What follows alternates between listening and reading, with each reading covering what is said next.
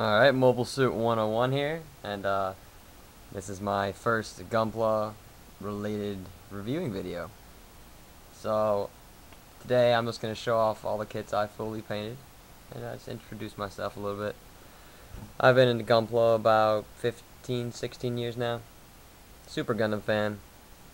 My biggest passion in Gundam is probably collecting the Mobile Suit and action figures. I'm trying to get them all. I've almost got them. Almost. I just recently started painting this year. I've painted about 5 kits. This being my first one. This is for a Gundam. I'm part of the Gundam Clips forum, and this is my first painting kit for one of the contests. I think it was for Gundam Guns contest back in December, and which is why I decided to do a Christmas theme. This is the MS06 Triple Xmas special. I kind of went a little crazy overboard. As you can see, it's well, you can't even see that. It's supposed to look like that, but yeah, that's boring. That's the 1.0, so I had to go a little crazy on it. So yeah, it's basically just want to do like a Christmas tree kind of thing. So like brown and green like everywhere, and then red and white for candy cane-esque kind of thing, and then all the weapons are just in like gold and silver. I painted with testers for all the weapons, and then Krylon and testers for like the actual body. Turned out pretty good. I was extremely impressed for my first painting kit. I was very, very, very happy with it. A lot of people seem to like it. It's a very festive design. You don't really see a lot of designs like this all around, and not knocking against like the professionals and stuff, but you don't really see them doing like holiday-esque themes on models, so I thought it'd be kind of cool. Okay, so let's see. For my second fully painted model, my SD New Gundam. Sorry, my camera has manual focus, which is retarded.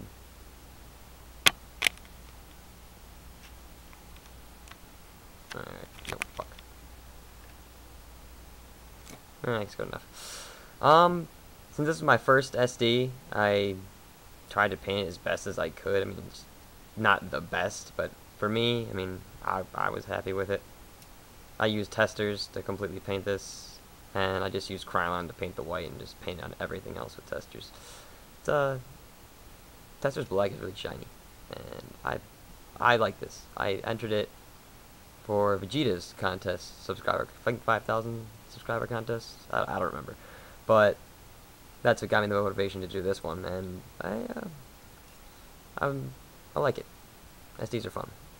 I have a crap load of SDs I need to build in the future, but so far I just got this guy. Yeah, he's pretty cool. Alright, now for my third fully painted kit. The high-grade Universal Century 1-144 Zaku 3 Masha Masama's Custom. Yeah, that's a mouthful. This wasn't for a contest or anything, it just happened. And I wanted to do stock colors, but I also wanted to put my little spin on it, so all the parts you see that are blue are actually supposed to be gray. So let me get the box out for you.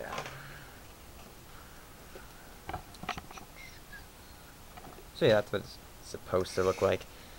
But yeah, after seeing TC, he's one of the mods and probably the most posting member on GE. He's like the detailing master in my opinion. And when I saw him do his Dark Horn, I really got inspired. So I wanted to start detailing like him. So I did all like the underskirt armor and everything, and added some detail like under the arms, and tried to make the weapons as detailed as possible. I think the blue works rather nice instead of being gray. It's cool. But yeah, I don't feel like doing an articulation thing because they're painted. I mean, it's a good kit. Buy it. It's what, number 3. This is the third high grade. This is the third HGUC kit, so for its time, this thing's awesome. So buy it. It's freaking awesome. That's right. Alright, so for my fourth kit, try to do a little more advanced things. It's the Elemeth from original 0079, and I used the original SD, and I went for a Haman Khan custom, hence the purple and the gold. I also attempted seam line removal for the first time because on my Zaku 3 I horribly failed and pretty much only filled one seam because I didn't really know how to do it. This time I filled it, I just didn't know how to like touch it up as well, so you guys probably can see all this goop right up here. This from like the putty I used. I didn't really sand it very well. Well, the color scheme was more important to me than the actual like technique, but it's practice. I mean, it's an SD. I like it. I think it worked out pretty cool. Doesn't do anything, but oh yeah, I think it's got a funnel. Here we go. Yep, little funnel. Guess it's worth the 400 yen. Let's see.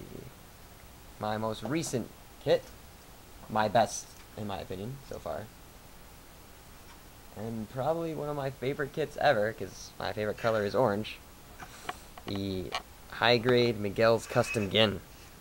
Man, yeah, I started this guy like 3 months ago, and I started working a lot more because I got a promotion.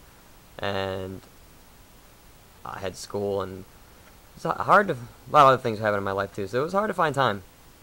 But yeah, I finished this guy recently in the past couple weeks, and I love it. I worked my ass off making it best I could. I filled all the seam lines completely. It's 100% painted. My detailing, I think my detailing skills gone up a bit. Sure, I'm sort of not the best at cleaning up yet, but I'm trying. Yeah. You can see all of my work in progress and everything on the forum on GE. I'll leave a link to it under the video after I finish editing. But, yeah.